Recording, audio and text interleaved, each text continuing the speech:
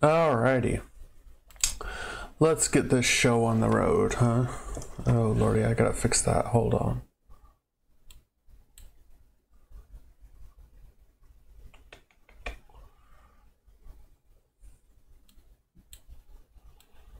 I'm getting a bad echo in my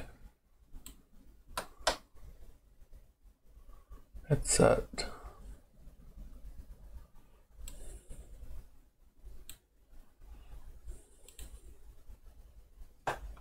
One second, guys.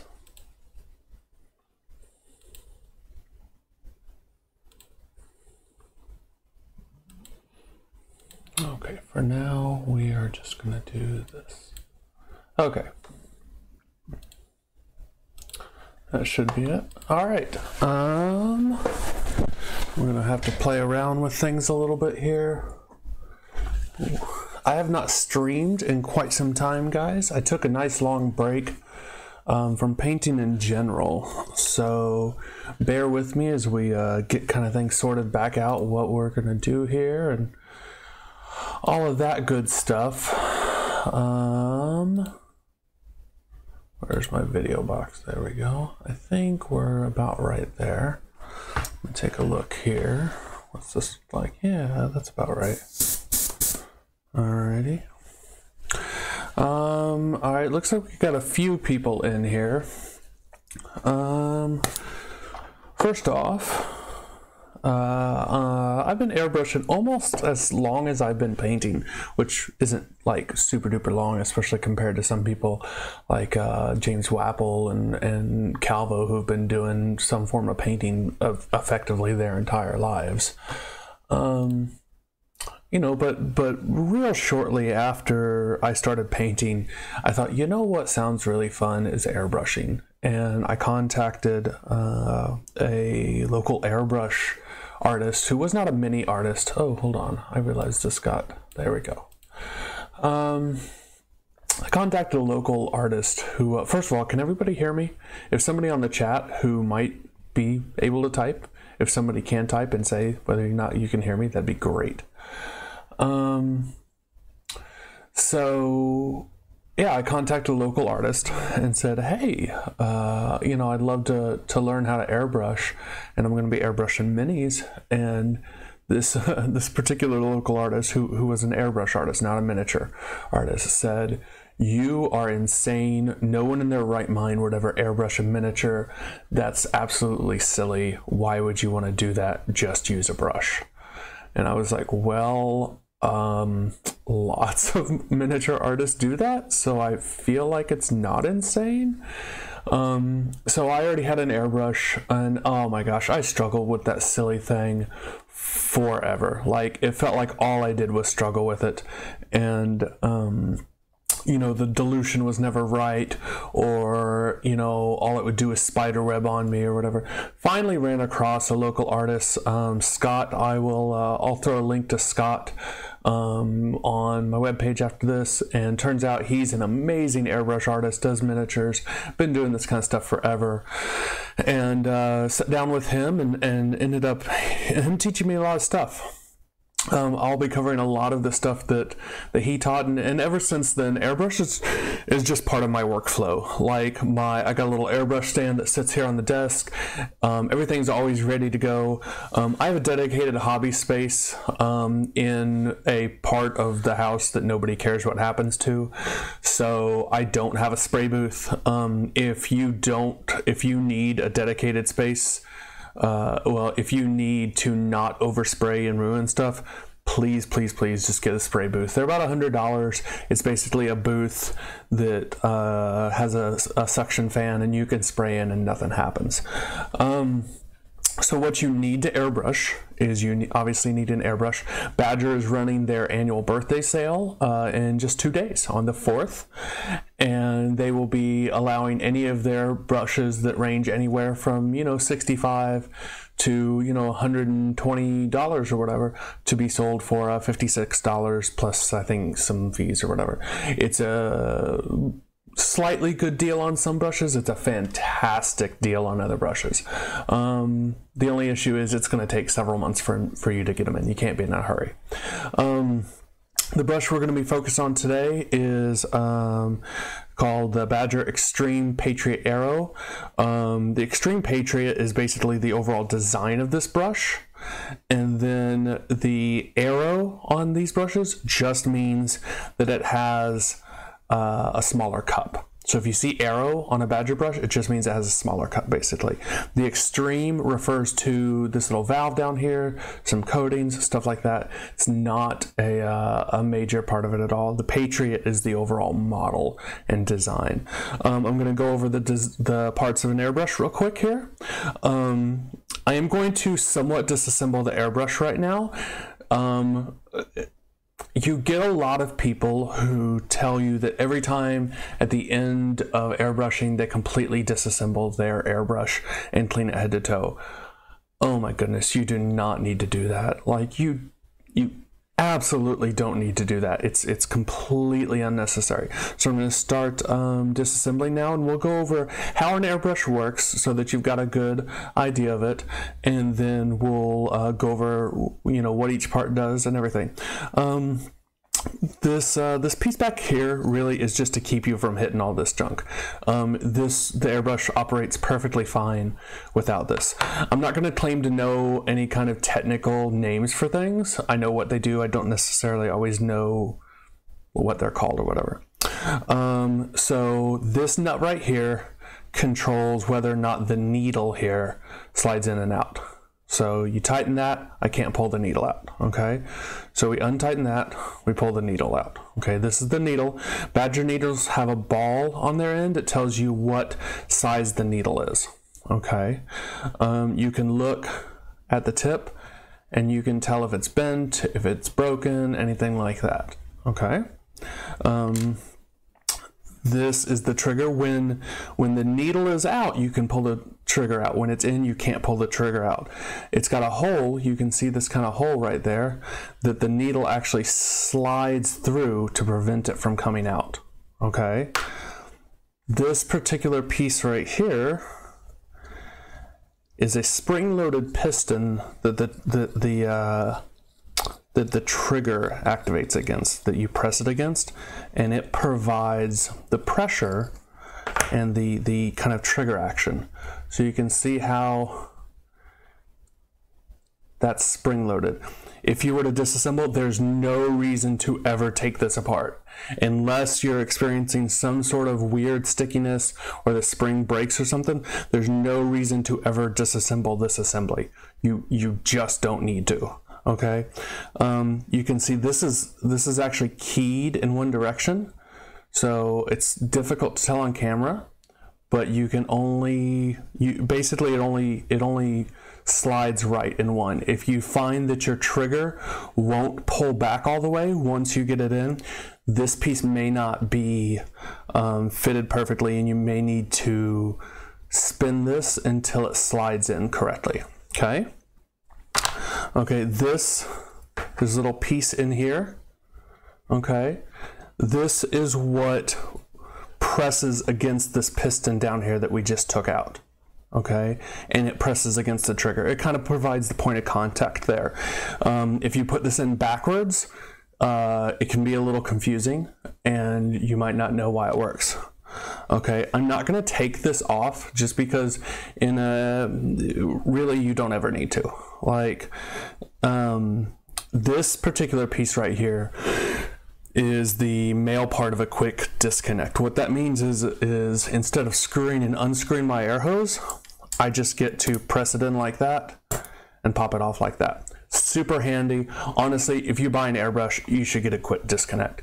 Otherwise, what happens is every time you go to unscrew your airbrush from your hose, what's going to happen is this hose is effectively going to be empty on the end, and your compressor is going to kick on, and everything's going to drain, and it's a giant pain in the butt. Okay. All right. This is the paint cup, right? We put paint in there. I'm going to disassemble the head now. Okay. Okay, so in here, this is the nozzle. Okay, what this does is it directs the flow of paint and everything. When you hear about airbrush is getting clogged, it's usually this piece right here. Some airbrushes have a super duper tiny one of these. The Sotar, which is another Badger brush, has a absolutely microscopic nozzle compared to the Patriot.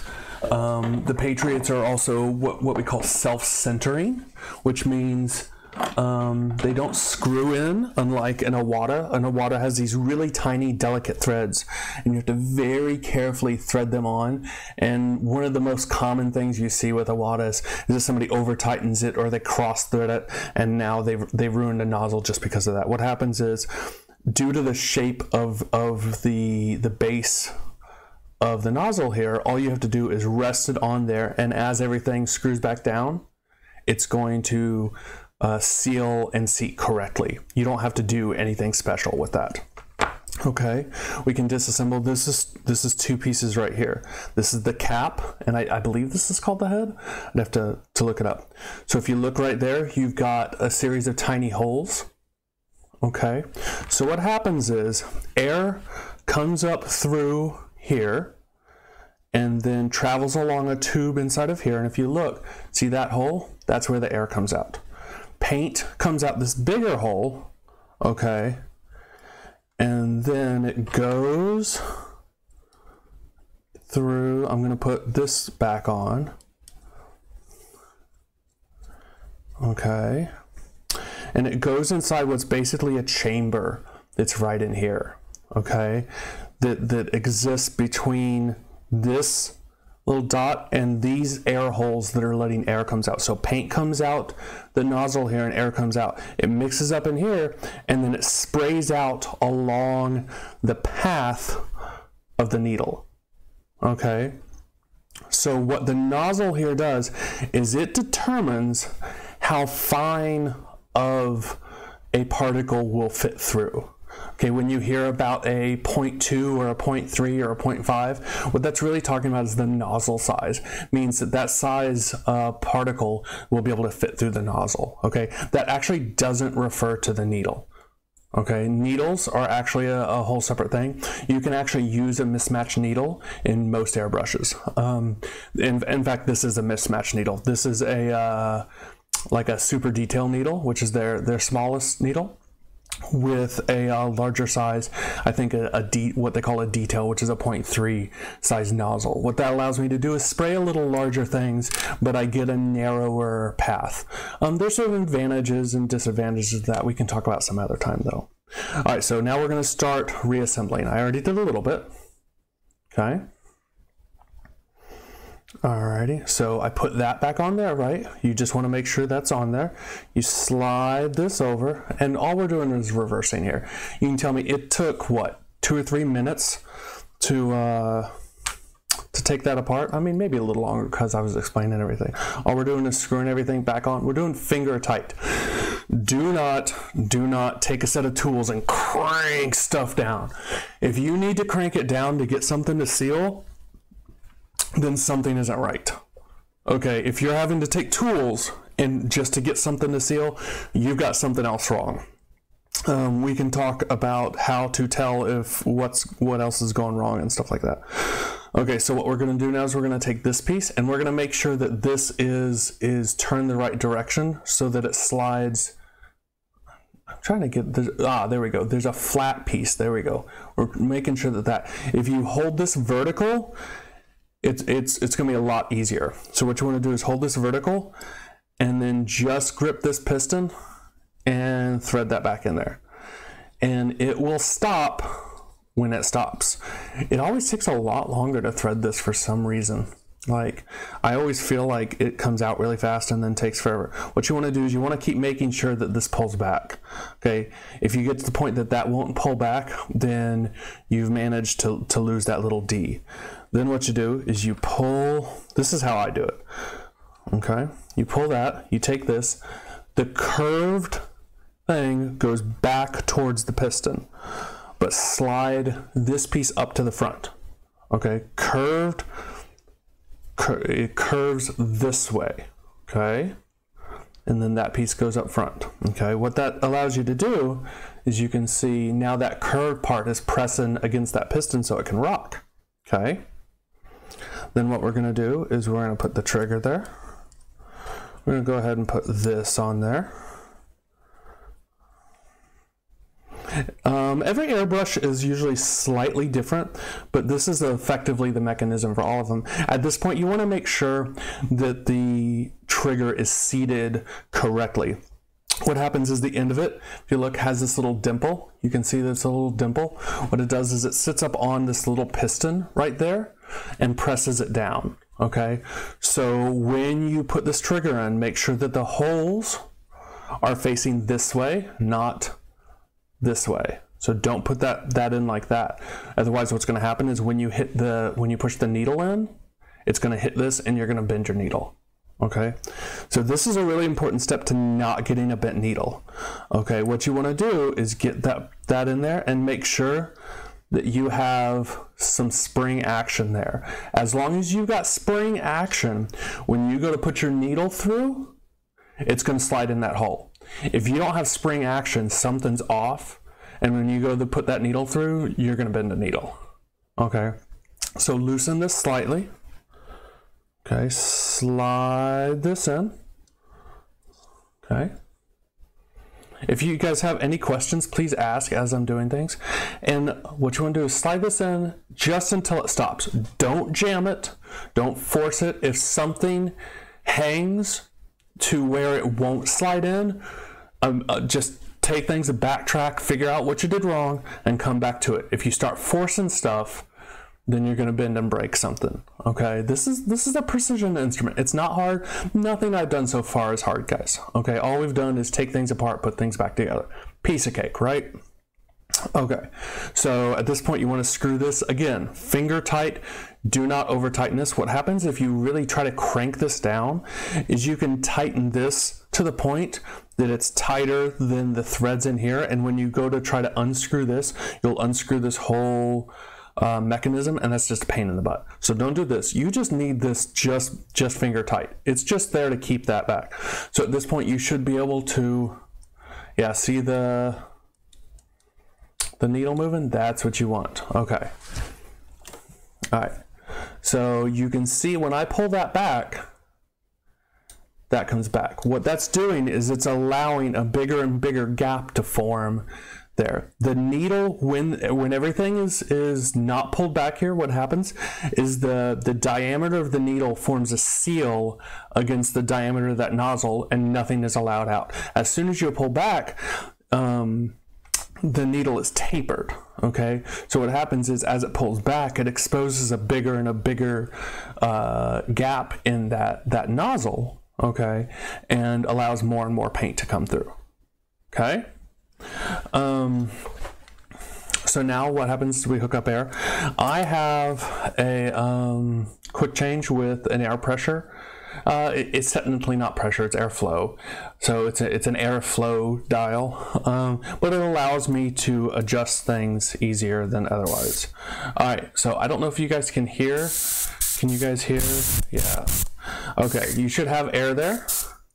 Okay, the first thing you want to do after you've put your airbrush back together, don't put paint in it, don't do anything. You need to put some water in it, make sure everything's working fine. Don't put cleaner in it, don't do anything. Just put a little bit of water. These are squirt bottles. They are fantastic for having airbrush stuff. I think I got mine on Amazon. You might be able to get them at Hobby Lobby. They're not expensive. Pick some up. I recommend two, one for just plain water, one for airbrush cleaner.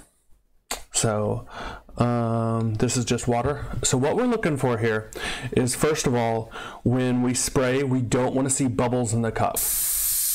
Okay, if it starts to bubble up there, that means you've got a blockage or something isn't sealed here. What that means is that air is not escaping properly out the front end. If it starts to bubble up, then air is not escaping properly out the front end. It's feeding back along the paint channel that we showed earlier, the bigger gap down there. It's feeding back along there and coming out here. That's not what we want. Okay, that means that something's wrong. You need to take things apart, screw things back together, make sure everything's set. If everything's still bubbling, what probably means is you have a blockage in your nozzle. You're gonna have to clean your nozzle. We can talk about that a little later. Then what we're looking for is we want when you just press air down, nothing should be coming out the front, okay? If you press air down and water starts to come out right now, what that means is that either your nozzle is deformed or you haven't seated. I think you're hearing my compressor kick on, hopefully not too loudly. So if water comes out as you're spraying, okay, right now, and you haven't pulled the trigger back, then what that means is you might not have pushed the needle far back enough, or you've blown out the front of your nozzle. Okay, if that's the case, you just have to replace the nozzle. They're not expensive. That's one of the best things about Badger parts. They're stupid cheap to replace. Like, it's crazy compared to other brands. You'll spend 3 or 4 times the amount of money on some of the other brands for replacement nozzles and stuff. Then what you want to do, so what we've done the test for no bubbles. We've done the test that nothing's coming out. Now we want to start pulling back. So you should be able to see a bit of a thing there. What we should see is a little more, and then as we pull back, it should go a lot. And that's what we're looking for. We should also see that it's not going to be curving up or curving down. And then as we look from this, it should not go left or right. If it goes up, down, left, or right, what that means is you've got a bent tip on your needle, and the needle is basically arcing the spray in one direction. Okay, that doesn't mean that you have to immediately stop everything. What that means is you probably need to replace the needle, but if you can adjust your workflow to where it's aiming, it might work for you. Bent needles tend to collect a little bit and they splatter, so I don't recommend using them, but it can be fine in a pinch. All right, so at this point, we're just going to spray the water out. All right, so we've assembled our brush. We know how to use it. I talked a little bit about this valve. So this is full blast right now. If I want to, I'm gonna put a little bit water in here, and we'll see what happens as I crank this down. Okay, so this is full blast. And then as I start to crank this down, you can see I'm not changing anything on the trigger, but it's changing the amount of air coming out. Okay, normally to do that, what would have to happen is you would need to go over to the airbrush compressor and start adjusting the pressure on the knob. That's a pain in the butt to do when you're in the middle of a project, you're reaching down, you're doing it. My airbrush compressor is actually across the room. I think I need to get it replaced. It's a little noisy for what it is. But it's actually across the room. I got like a 10-foot hose on and stuff like that. So yeah, so at this point we have a functional airbrush, okay? This is more than a lot of people end up. By the time they go to do something with their first airbrush, they've been told they need to strip it down and rebuild it, and strip it down and rebuild it. And by the time they've done that, they've managed to screw something up and they no longer have a functional airbrush. You can see if you take your time, it's actually pretty easy to do, okay? Nothing that we just did was hard. I don't happen to have one, but it's actually good to have a little tray here where you can lay everything down as, or a paper or a towel or something to keep things rolling away. It's one of those things I should do. I don't. But that way it's harder to lose pieces as we disassemble and reassemble. All right. So let's go on to a couple of topics before we start putting some paint down to see what that means. All right, one of the things you hear a lot about, there's 2 terms, is dilution and PSI. So people are always like, how much should I dilute my paints, and how much, what PSI should I be spraying at? So I'm going to give you the most ambiguous answer probably that I will ever give to any question, and that's it depends, because no 2 people airbrush alike. I've never met 2 people that airbrush even remotely, to be honest, remotely the same as another. I've had airbrushing from the guy I learned from Scott, Sergio Calvo, Aaron Lovejoy, several different people, and none of them airbrush like each other, and I don't airbrush like any of them. So the reality is, there's not really a wrong way to do this. You just have to figure out a workflow that makes yourself comfortable. But what I am going to do is show you what works for me and how you might want to change it if you don't like it, and what the different things mean. All right, so PSI, what that is the pressure. PSI means how much pressure of air is traveling along this tube to make things blow out. If you've got too little, let's say I crank this way down, okay, and I'm not doing anything. Basically, let me put something in there. Basically, if I crank that so low, nothing's gonna come out, okay? If I crank it all the way up, a lot of times that's too much. You don't necessarily want all that, okay? That's a lot of paint to come out at one time. Okay, I just realized I've been spraying all this where my phone is. I think my phone is soaked. That's not good. Okie dokie. Okay, so PSI refers to how much pressure is coming through. A lot of times what you'll hear is that the common PSI for a lot of people to work around is 20. 20 is a decent mix for good atomization. So when the atomization refers to how fine of the particles of the paint is coming out here. If it's highly atomized or very atomized, what that means is a very fine mist. If it's not very atomized, it's, think bigger droplets. Okay, 99.9% of the time in mini painting, we want good atomization. We want relatively high atomization, because one of the reasons you're probably using an airbrush is to get those smooth blends. If it comes out big and chunky and clunky, you're not going to get smooth blends, right? 20 is where a lot of people start. 20 is where a lot of people stay. Okay, some people, if you're trying to do really fine detail work, you might end up in my phone. I'm pretty sure my phone's okay. If you're trying to do real fine detail work, you might go as low as 12. Okay, any lower than that, it's going to start to get hard to get proper atomization or even enough air coming out to move the paint. Exactly how low you can go depends a lot on your dilution. That's the next term we're talking about. Dilution refers to, let me back it up to PSI one more time. PSI, so a lot of people are 20, some people go as low as 12. I'm gonna tell you right now, I often end up around 35 to 40. And somebody's like, oh my gosh, that's insane. Yes, but it also provides amazing atomization. And that's one thing that I got from Aaron Lovejoy's when he did airbrushing, was he's like, yeah, so I like it actually when it's higher PSI. And I was like, what?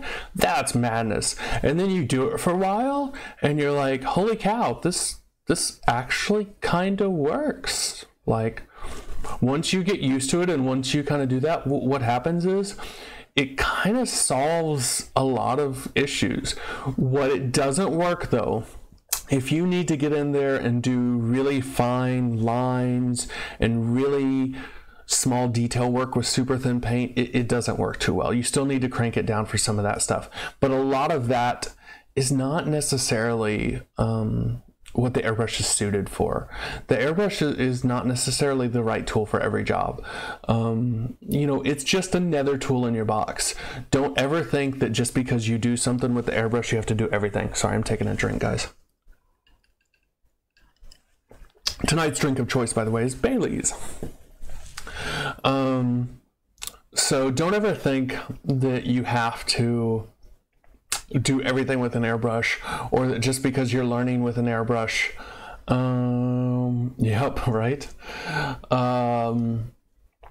So yeah, don't ever think that you're confined to the tool once you start with it, or that you should be able to do something with an airbrush. Use it when it's appropriate. Okay, so dilution. Everybody dilutes to a different strength. Okay, when something is very diluted, what means is it's very little paint to a lot of thinner. okay? When something is not very diluted, it means that you've got a lot of paint and very little thinner. Some people don't dilute very much at all. Aaron Lovejoy is one of them. Aaron Lovejoy, if he can, he'll run it as full strength as possible. He likes it to just crank out. He likes a lot of paint to come out there. And that works for his style, what he likes to do it. Sergio Calvo is the exact opposite. He goes super thin, but he also goes very low PSI.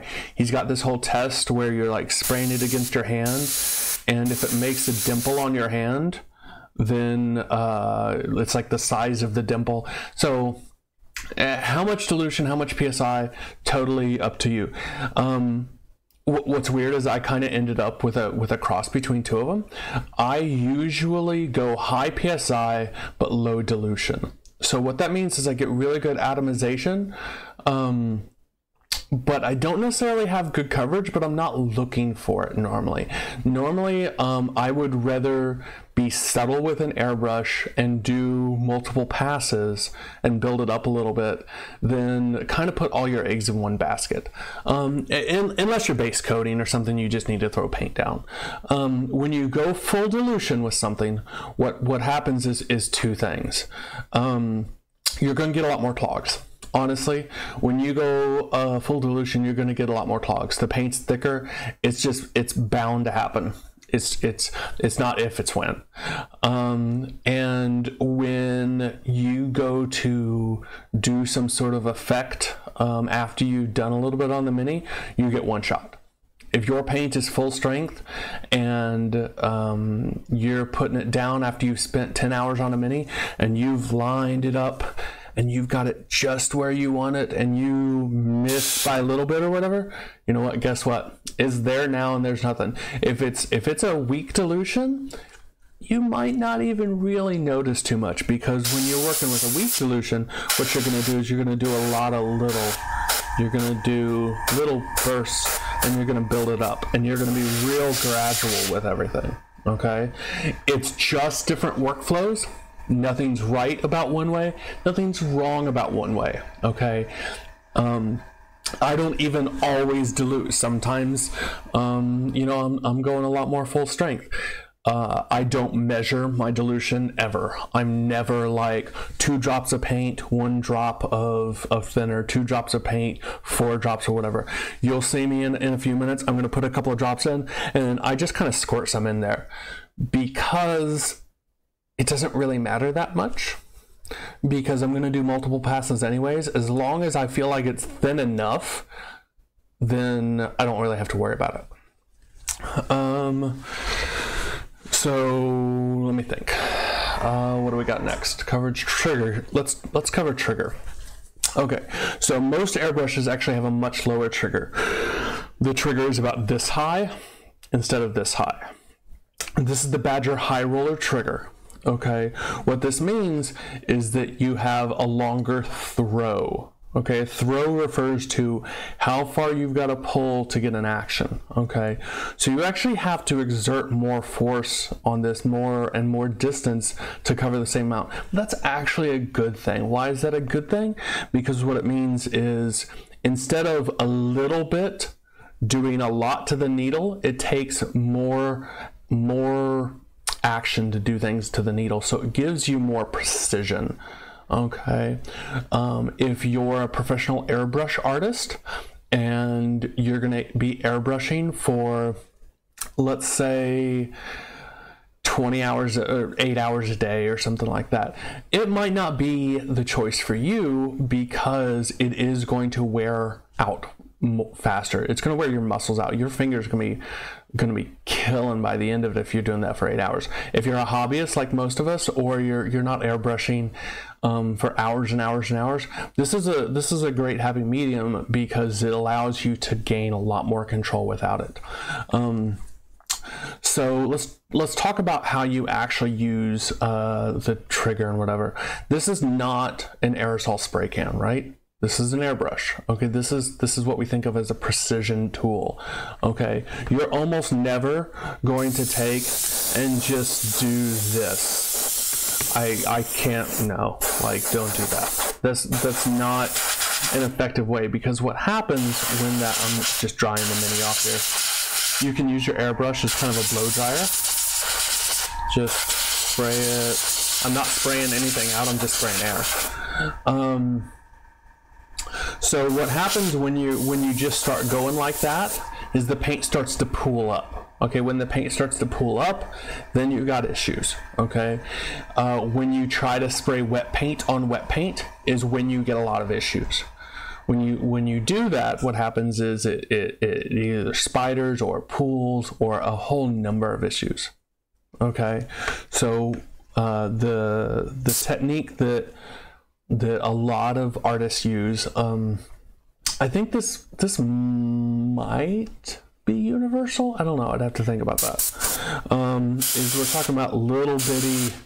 See, all I'm doing is air and then just a little pullback. Okay. There's a lot of variations on it. I can't remember exactly what Aaron does. I can't remember if he does what I'm doing or whatever. I think he calls it 10% pulls. Calvo does this motion where he keeps the trigger down and then rocks it back like that. So he's constantly doing air, paint, air, paint, air, paint, air, paint. Okay, that takes a lot of dexterity and a lot of practice to get that right. For me, I tend to just let go the whole time. Okay. This is one thing I almost forgot.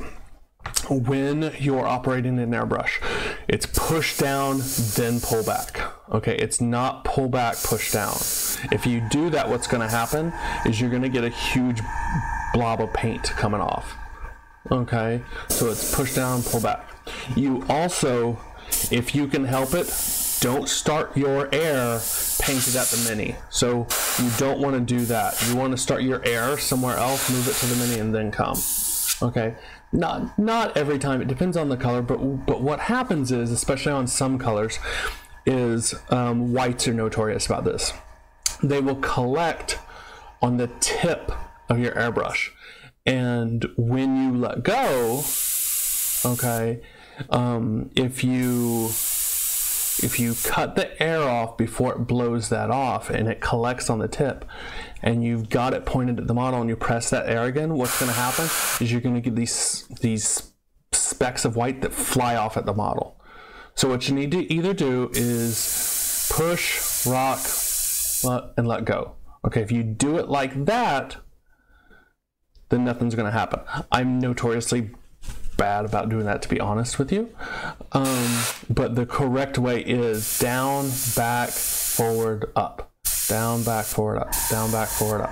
What that does is it keeps it from collecting on the tip, but if you've managed to collect some on the tip because you're bad like me, and you have it pointed and you give that full air, it's going to shoot off at the model, and that's going to be a real problem. Okay. So what you want to practice with is short strokes. Don't go full blast. If you start going full blast, okay, you're not going to be happy. It's too much paint for the kind of models we're talking about. Okay, I don't know. That's if you need. If you're clearing a clog, maybe. I don't know. If you're just exhausting what's in there. Yeah, so that's trigger control. Okay, after we cover a lot of this stuff, we're going to start putting some paint on the model here, just to kind of show you how you do this. So we're going to cover two more topics real quick, and then we'll get to a model. Practice. How do you practice with an airbrush? How do you get this trigger control? Okay, the guy who taught me, Scott, best thing he ever did was not do a model. He got out a sheet of paper, like a copy sheet of paper, and he had me write my name and do dashes and dots. Write my name, dashes, dots. All these different exercises on paper so that my hand and my finger got used to the muscle memory of how it does it.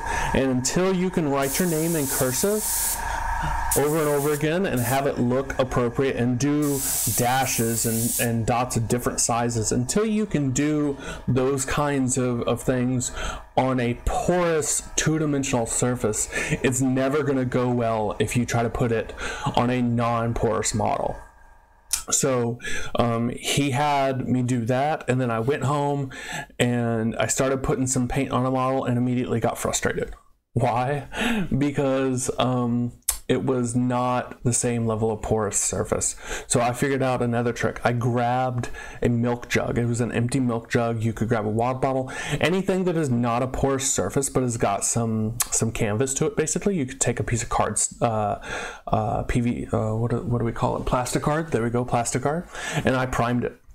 And then I repeated those same exercises of doing that on a hard porous surface. What that allowed me to do was figure out the right level of air for what I wanted to do. Okay, that got me a lot of control on the trigger. And there are times I will still just spend 10-15 minutes getting a sheet of paper out, writing my name. Get a sheet of paper out, writing my name. If you want to get better at this kind of stuff, it takes a little bit of practice. Okay, cleaning. This is a somewhat controversial topic. What happens when you need to clean your airbrush? You're going to see me clean the airbrush when we go to put paint in the model. I'm not going to do it right now, so I'll be covering in more detail then. But there's basically 2 to 3 schools of thought. Some people disassemble after every time, clean it out with all sorts of ridiculous picks and brushes and all sorts of stuff. Yeah, you don't need to do that. It is 100% not necessary. Just a second. So, you don't need to do that at all. Some people stick it in an ultrasonic cleaner every night. Again, not necessary. You just don't need to. I'll be honest, I probably deep clean my airbrush by taking apart and cleaning everything. Maybe I could run some Baileys through it into my mouth. So I probably deep clean my airbrush, I'm gonna say once a month at most. And that's being generous. It might be every 3 months. Honestly, it's usually until I feel like I've just trashed it to the point that I've probably got some sort of partial clog or something. But it's pretty rare, guys. You just don't need to. So what I do is paint will be in here. So I take a pipette, I suck up all the paint. That's a tip from Sergio Calvo. I take up all the paint, I dump it in like an excess paint and water place. Then I take some cleaner, I stick it in there, and this is kind of a neat trick. If you stick it down in there and then you suck it up and stick it and suck it up, that motion actually is surprisingly good at cleaning. So do this a few times, suck all that stuff out, put it in there. Then I take some, this is just alcohol and water. Okay, this is half alcohol, half water, rubbing alcohol. I keep a thing of this around. It's just super handy to have for various reasons. Alcohol, IPA, isopropyl alcohol cleans paint off things really well. This is the actual airbrush cleaner I used. It's like a third water, a third alcohol, and a third Windex. The Windex helps really clean it out. Then what I'll do is I'll spray a little, I'll put a little bit of that in there, and then I'll spray it either into a paper towel, or I've got a little spray out pot here that I use sometimes. It just depends. Half the time all I do, to be honest with you, is spray it underneath my desk. There's nothing underneath my desk that I care about. Yeah, so that's how I clean. You'll see me do it. It'll make a lot more sense. But the reality is you really only need to clean your brush until it runs clear. Like spray it into a paper towel, do something until you realize that it runs clear. Once it runs clear, it's clean enough. Like if there's some paint like that's stained the top of the cup or something, it's fine. If you think that you have particularly abused it, and it really needs to get clean for a little while, what I will do is I'll take and I'll back the needle out, until it's, I'll do the clean that I just did first. So what I was just talking about, I'll do that first. I'll back the needle out a little bit, I'll lock it in, and then I'll just dunk this whole thing in this isopropyl alcohol for 10 minutes or so. And then pull it out and do that clean again, and it's good to go. But that's only if I think that I've really been abusing it. All right. So let's put some paint down on a model. So we've got this fancy dancy ogre, right? Anytime you use your airbrush, first thing you do, if it's been sitting there, run some water through it. If you've got dust, if you've got cleaner, if you've got something else in there, just run some water through it. Okay, that way you know that it's good to go. You know that that it's working. If you run water through it and it doesn't work, well then, yeah, at least you didn't put paint down in there. Thinner, my favorite thinner is Vallejo Airbrush Thinner. It just works. I do not like Vallejo Airbrush Improver. It creates a much longer dry time, which I am super impatient with. And if you put too much of it, it will keep it from drying almost forever, and it causes all sorts of adhesion issues and stuff. I do not like Flow Improver. I have a jar of it somewhere that I hate. Also, sometimes I'll just cut it with water. Sometimes I also cut it with isopropyl alcohol. The advantage of iso, Aaron Lovejoy does this, is that it causes it to dry a lot faster, which is good on the model. All right, so what we're going to do is we're going to focus on skin tones on this model. First, I'm going to show you though how people do zenithal priming. You hear a lot about this. I'm a big fan of zenithal priming, but probably not for the main reasons that a lot of people do it. I've got two big things that I like about it. It helps you see all the details in a model. It creates a contrast over the details that lets you actually see things. When everything is black, sometimes it's really hard to tell what things are.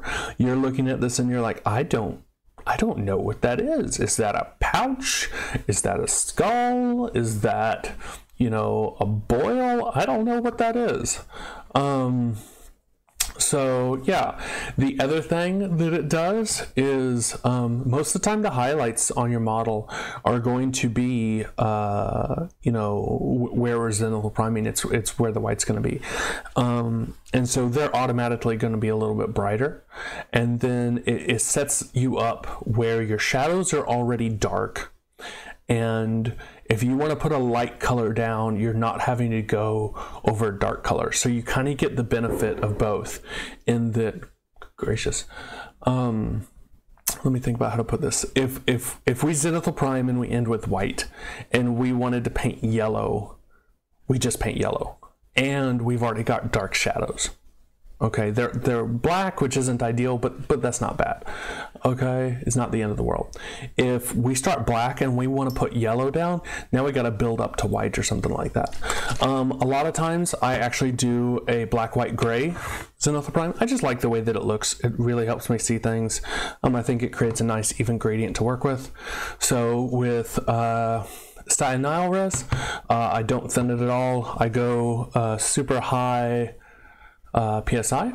So we're just gonna, and all we're doing, see, I'm just doing the, look at that. And what I'm doing is I'm keeping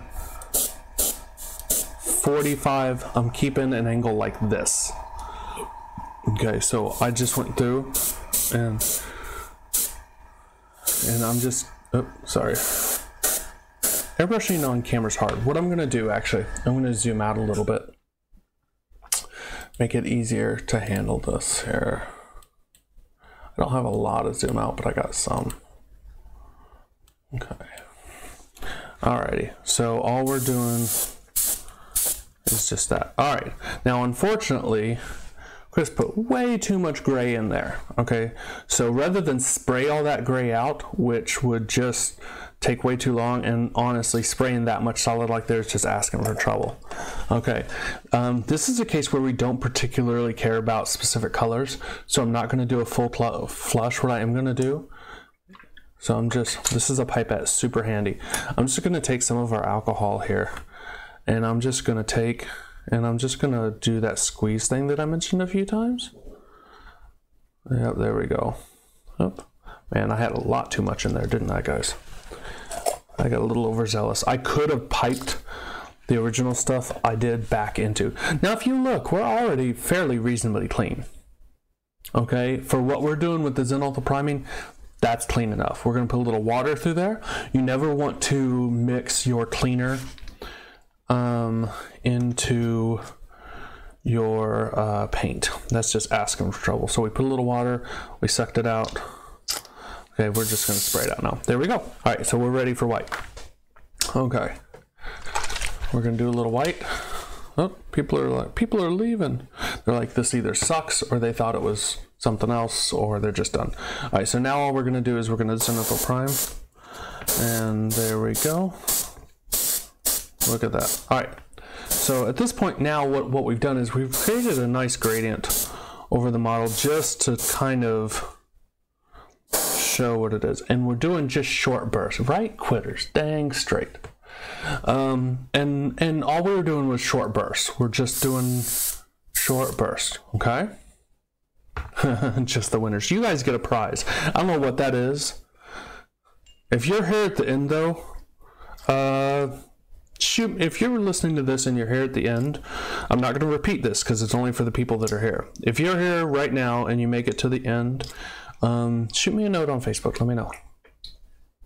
So I'll send you guys something. I'll do something. I don't know. Something. All right. So at this point, we've just created a bit of a gradient here. So at this point, we're going to do a quick clean because we need to get some real paint in there. So you can see all I'm doing is I'm just sucking that up. We don't want to spray junk through our airbrush unless we have to. We're going to take just a little ISO. We're going to spray. We're just going to suck. Look at that. See, look, we're already almost clean. Okay. Okay, we're just going to suck this out. We're going to spray that out. Okay, we're going to put a little, we're just going to put a little bit of this in there. Okay. And then, oh, you know what? I forgot one thing. Let me get a paper towel. We do need, when you clean, you do need to back flush. So what that means is you're preventing the air from escaping and you're going back in there. And you'll see it bubble. What that does is that's clearing this stuff out. Okay, we're gonna suck that out because we just cleared a bunch of stuff out from there. We don't want to blow that back out unless we have to. Okay, we do that. Let's drop a little bit of cleaner. Spray that out. All right, guys, we're good to go. That's how I clean an airbrush. That's it. That is, I don't do any more than that at the end of the day. One thing, if you do have a lot of paint dried on your tip, you can pull that off. You can use your fingernail, you can use a brush, you can do whatever. I just don't get real anal about it. The way that I work, it doesn't seem to make a difference, to be honest with you. All right, let's do some skin. Let's speed dry this with the airbrush. We're just gonna spray some air. We're just gonna take more. Any questions, comments, concerns? You're like, what the heck? This guy does not know what he's talking about. Okay. All right, so far we've just covered the basics of how an airbrush works, some tips, some tricks, stuff like that. Nothing major. Now what we're gonna do is we're gonna start putting paint on the model. All right, at this point it's pretty much done. I think I put that white down with the gray a little too wet. That's causing a little bit of weirdness on the model, but we're just gonna run with it. All right, I am going to, yes. Yeah, I would not normally do that. Like, yes and no. So if the paint is pooling enough that you're moving around, you put too much down. You should be able to speed dry it like that within reason. I don't normally though, that's pretty rare. Trying to think if I've ever had that cause issues. The only time I've ever really had that cause issues is when I just got overzealous priming. And if you speed dry it, what happens on a pool with the primer is it on a pool of paint, it'll dry the top layer first, form a film, and then that causes a problem because the paint is not drying evenly. But yeah, that really only happens if you're putting too much down. I don't think I've ever had that actually cause an issue. All right, so what we're going to do now is we're going to do some skin on this ogre, and all we're going to do is just do some basic things. I'm going to take some Pro Acryl here. I'm going to work with much thicker paint dilution than I normally would to start off with here, because we're just trying to get some colors down. Okay, what we're going to do is we're going to put just a little bit of airbrush thinner. I'm almost out. In the bottom of the cup. You want to do that because you don't want the paint to dry in the bottom of the cup. Okay, we're going to put a little bit of paint. I want this a little more red for the shadows. Some people mix in the cup, some people mix externally. I've done both in my life. Yeah, it just depends on the mood I'm in. If I'm mixing a lot of one color, I will do that. That is not the brush I thought it was. That is also not the brush I thought it was. Oh no, do I not have a... Oh, just a second, I gotta reach and grab a mixing brush here. I didn't have one. Oh lordy, what just happened? Ah! Can you guys still hear me? My audio mixer just dropped. Am I still there? I think I'm still there. Okay, good. I didn't realize how short my microphone cable was. Un momento, por favor. That is the extent of my Spanish right there, guys.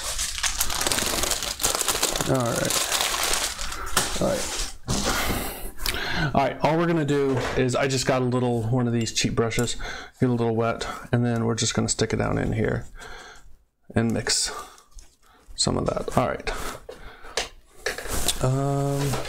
I made a big mess of things though when that happened. Alrighty. My phone is really taking a beating tonight, guys.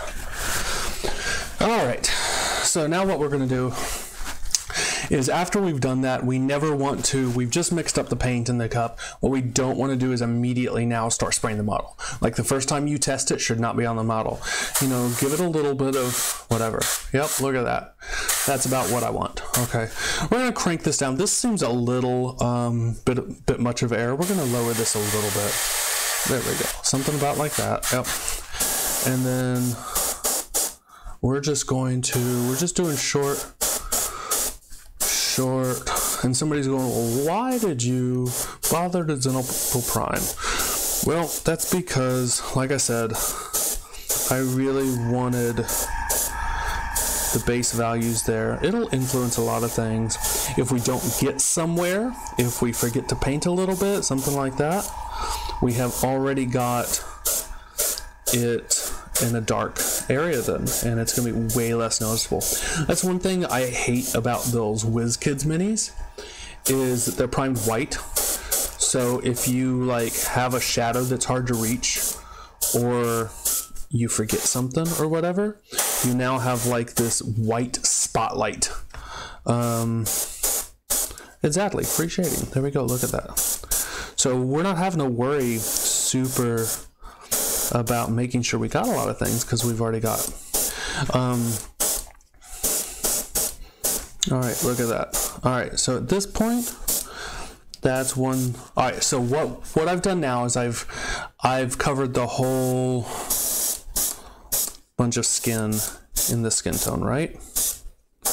Oh, I'm just making sure I get everything, and you can see I was using the same short bursts. I was not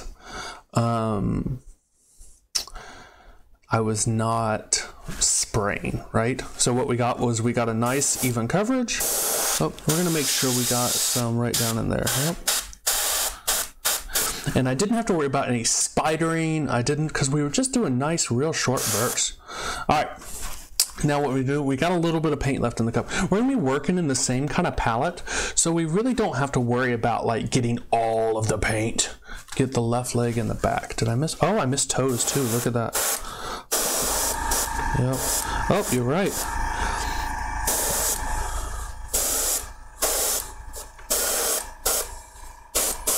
Alrighty. I was in too much of a hurry there, wasn't I, guys? Alrighty. I think we're good now. Alrighty. Alright. So, there we go. Alright, so now what we do is we've got a little bit of paint left in the cup. We don't want to spray all that paint through. Remember, we're trying to put as little paint to give us a clog as possible. So I'm going to take some of this alcohol and water here, put it in, fill it up, just kind of suction that out a little bit like that. Put that in our paint dump that we, just a spare cup. We're going to suck all that out. Look at that. Okay. I'm not going to do any more than that for this color change. Okay, because we're still in the same palette. I might spray it out just to, yeah. So we'll just do that. You know, if we feel compelled to put a little bit of water in there, we can do that. The reality is, guys, you know, if you want to get it super clean, you can. You just don't need to. Like, it's just totally not necessary. There we go. All right. So now what we're going to do is we're going to take, we're going to skip a bunch of tones than you would normally do. Your aim is great. I find mine goes more left. It might be a bent needle. So if your needle tip is just slightly bent, then that's what I was talking about earlier, if you were here for that. A bent needle will cause that to go slightly in one direction. So again, we're putting just a little bit of thinner in there. All right, this is where we're going to start to thin a little bit more than normal. We're going a little bit brighter than you would if you we're doing this by brush. We get to skip some steps because the angle of the airbrush is naturally going to help us out. So here's what we're going to do. We're going to thin this down considerably. So I put some in there. I'm going to put a little bit more in there. I am really running out though. Alrighty, and you can see I did not measure that, but I've got a pretty good amount of thinner. I probably got 3 or 4, maybe more thinner to paint in there. This is just because I like it thinner, like I talked about earlier. And all I did was mix that up. Again, we're not going to go straight to the model. Like, don't do that. We need to test this out, make sure it's good. Yeah, so see, we're getting the kind of color that I want there. Okay, we're gonna crank it down just a slight bit, not much. All right, now here's the trick. We don't want to aim right like this. Okay, we don't want to aim like this. We're doing this similar to zenithal, where we're gonna stay in this 45 relative to the model. And again, we're just doing short bursts. And at this point, we're basically kind of zenithaling, but we're trying to be somewhat controlled. Okay, you can see that skin starting to take shape a little bit. Okay, airbrush skin without any brushwork often doesn't look right. I almost never only airbrush skin. So at the end of the day here, I would not call this done without some additional brushwork. Okay, I'm just doing these short little bursts. I'm not worrying about overage. Okay, and all we're trying to do is make sure that we're establishing volumes.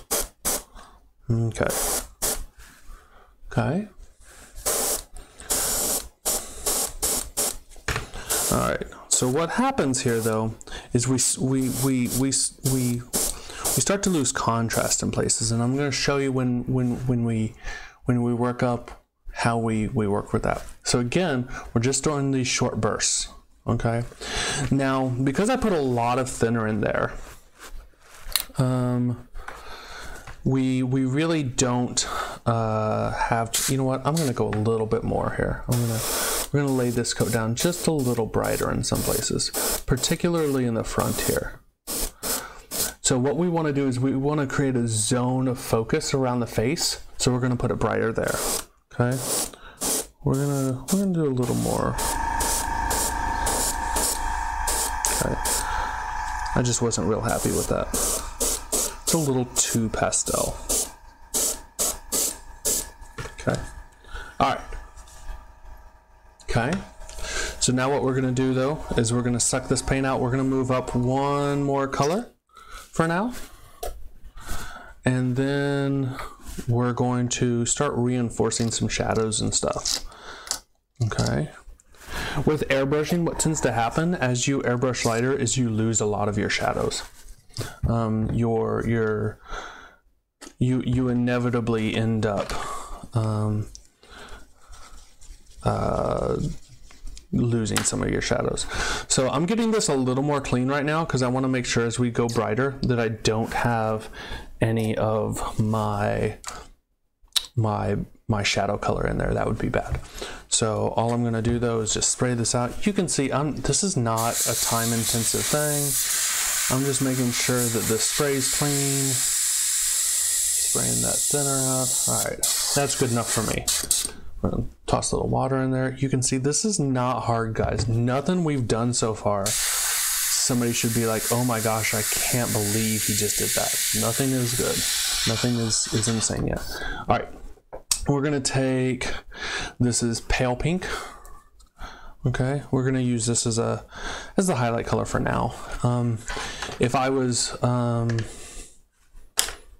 crap, I should have put, sorry. I wasn't thinking, I should have put some of this in there first. Not the end of the world. All right, now we're gonna mix this up.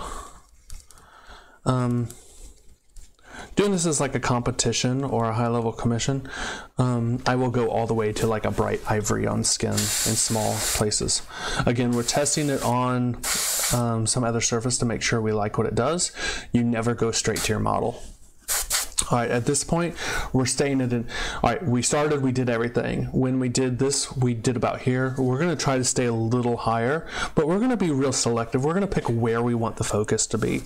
So we're gonna turn it down a little bit more. That's a little too low, all right. And I'm gonna focus on the head here. Again, I'm just doing these real small.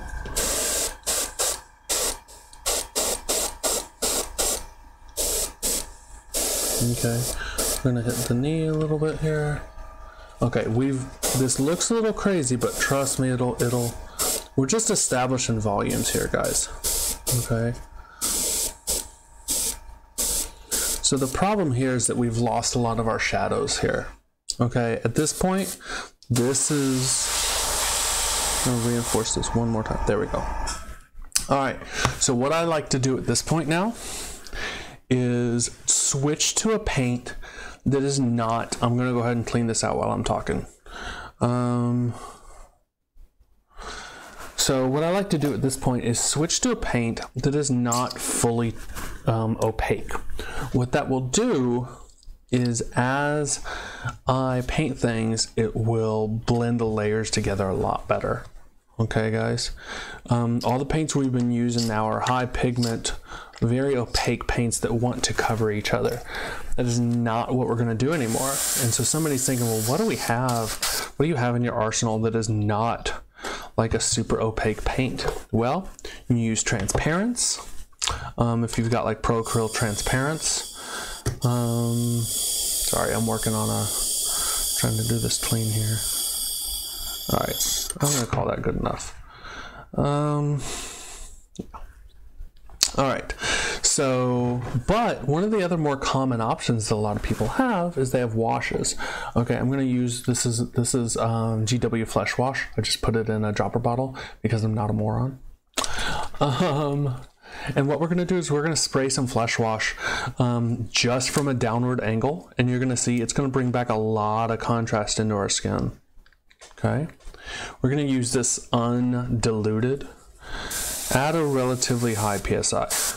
And this is the advantage. I've been adjusting my PSI up and down. You've heard me say up and down, just with a little twist of this knob. Okay, this has not been me. So what we're gonna do is we're only staying from below now.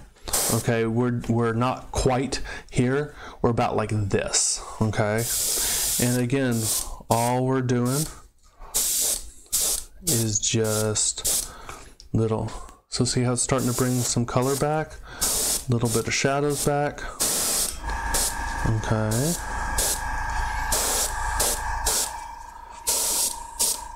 Yeah. Let's see, now we can start being a little more selective. There we go. You know, maybe we want these areas to be a lot darker, right? Is there whatever we can. You're gonna have a lot more control over your darks than your lights. Lights are just much harder to spray. Okay, so get your lights up where they need to be, and then come back in and work more with your darks. It's just a lot easier. Okay, we're gonna focus right in here in this armpit, and then we're gonna come right across here. There we go. Look at that. All right, now with the face, we're gonna come in. We're gonna do some of that. Okay. We're gonna come right across the throat.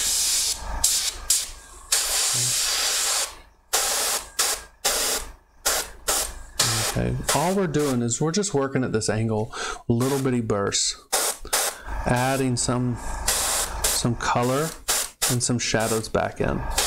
Okay. This is never going to replace brush entirely, but you can see that we're going to see if we can get right in this fold here to make this a little more whatever. We're going to have a lot lower pressure for this because we're going to try to be a little more precise. I'm not sure how much luck we're going to have with this, but we'll see. Okay. A little too hard still.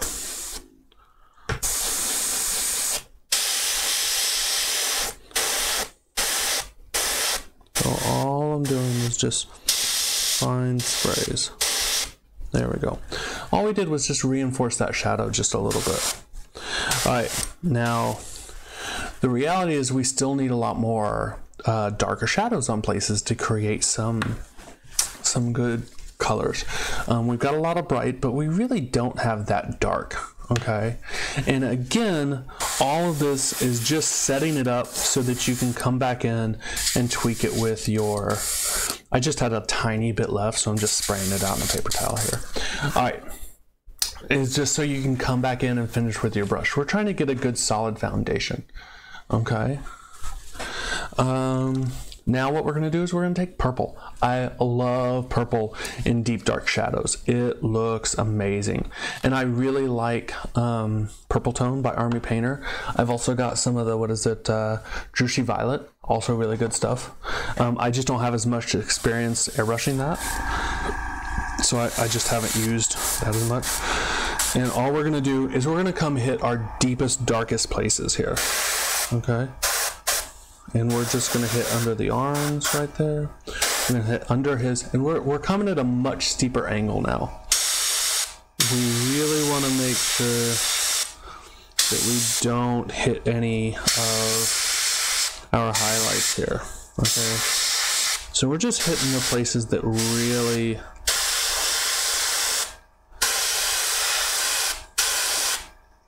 Okay, you can see we got a little bit of spidering there. We're just going to blow that in the direction we want it to go. And we can come and fix that with a brush if we went just a little too heavy.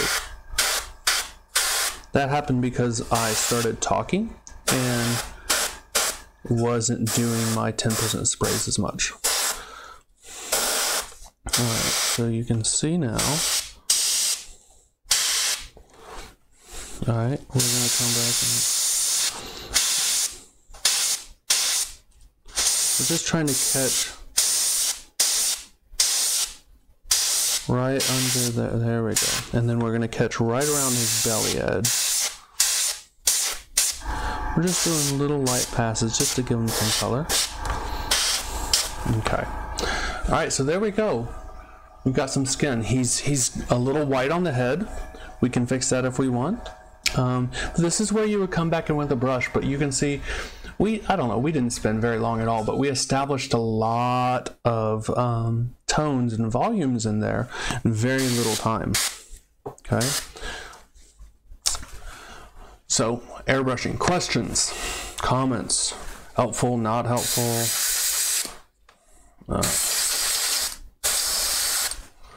Thanks. This is just where we would start. This is what you would do. Now, what I would do, to be honest with you, is I would come back in, do a bunch of brush work, take things like some of the darker tones and, you know, put them in there, define this edge better, you know, define all the muscles a lot better. I would take, you know, the skin tone here, make sure that this was highlighted a little bit better. And then I might come back at the very end and do some glazes. So just very thin bursts of the skin tone just to kind of blend everything together. Okay. So you can see we got a real nice transition here on the back with extremely little work. I mean, it took basically nothing here to do this. The trick here is that at this point now, you kind of have to be careful painting all these details. Because if you just go nuts and get paint everywhere on the skin now, you kind of just hosed up your whole airbrushing job. Okay, the airbrush is not the right tool for every yeah, I would use brushwork for all these accessories. This is probably the only thing I would airbrush all the skin. I would paint the entire rest of the model, and then I'll tell you what I do a lot of times after I'm all done with a model is I will take something like sepia ink that I just really like it, and I'll come in over an entire model and I'll just do like a quick 1, 2, 1, 2, just to reinforce almost all the shadows from beneath with just kind of a warmer sepia tone, because almost all the time we're talking about minis that are outside, and that reflected ground, whether it's dirt, grass, anything except for stone, is going to give you a real warm reflection.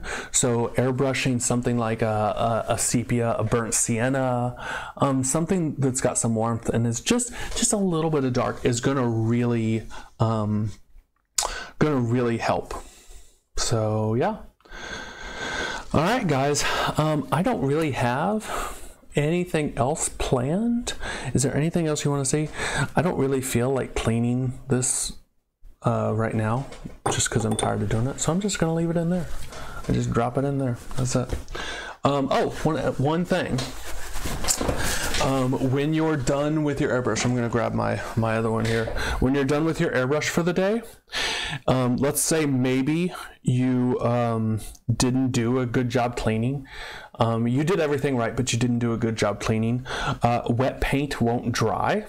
So all you gotta do is, when you're all done, just take, before you put your brush away, just put a little bit of cleaning fluid or something in there, and then just set your brush upright wherever you keep it. Like, try to keep your brushes somewhere where they can sit up like this, because if you just leave a little bit of fluid in there, then nothing is ever gonna dry in there and cause all sorts of issues. So I always pack my airbrushes away with a little bit of water or a little bit of cleaning fluid in them. It makes life so much easier.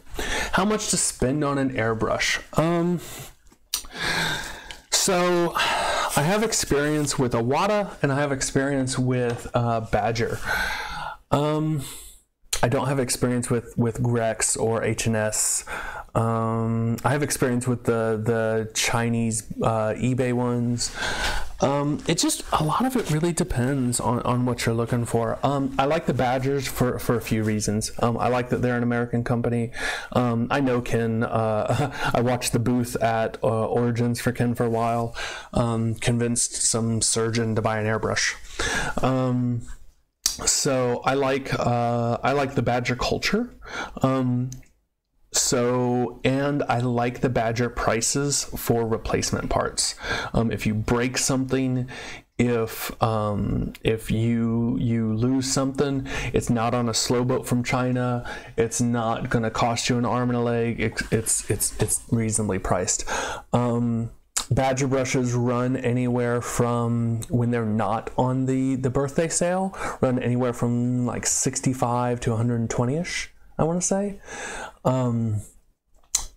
And then you're going to need a compressor. For a compressor, I highly recommend getting one with a tank on it. A tank saves a lot of issues with compressors. It acts as a first line moisture filter. Due to the nature of compressed air traveling through a hose and everything, if there's a lot of water in the line, as the motor runs, it will heat up the air in the air compressor, and then as it cools down coming through the line, it will collect moisture. Moisture will shoot out through the airbrush and ruin your paint job. I have actually, to my knowledge, never seen that happen with me. It's possible. I've never seen it happen.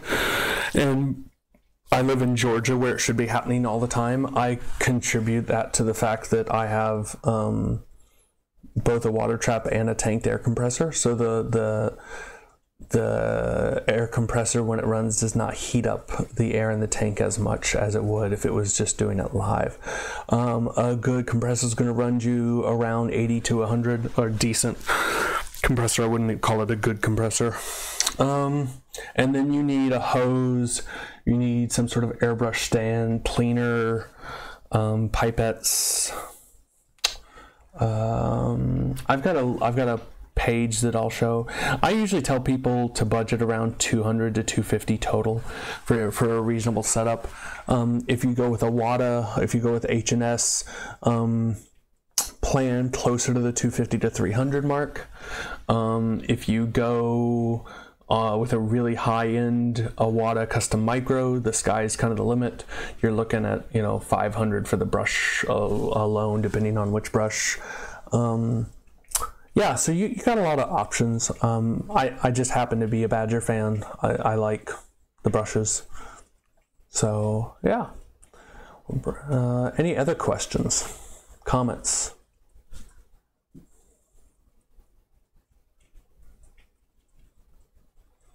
We're right at 90 minutes, which is pretty decent. All right, if there is no more questions or comments, I am going to wrap this up. I think I've got a little bit of Bailey's left to finish. And yeah. Oh, I don't even know if I'm going to finish this guy. This was just for test purposes. But this is the same process. This is the exact same process that I used on the Ogre that has the OSL on it, that I did for the skin. I did the shading just like I did. I came back in with brushwork, and then I would smooth it out with the airbrush kind of towards the end. Yeah, if you look at the OSL Ogre with the glowing crystal, he's very similar setup. Yeah. Let me think. Anything else? I made notes about what to talk about. I hit all my notes. If you're curious about how I do OSL, I talked about it on the video that's on YouTube, where I did the OSL for the Ogre live on camera. I do it with an airbrush as well. Yeah. So, yeah. All right, guys. Thanks a lot. Speak now or forever hold your peace.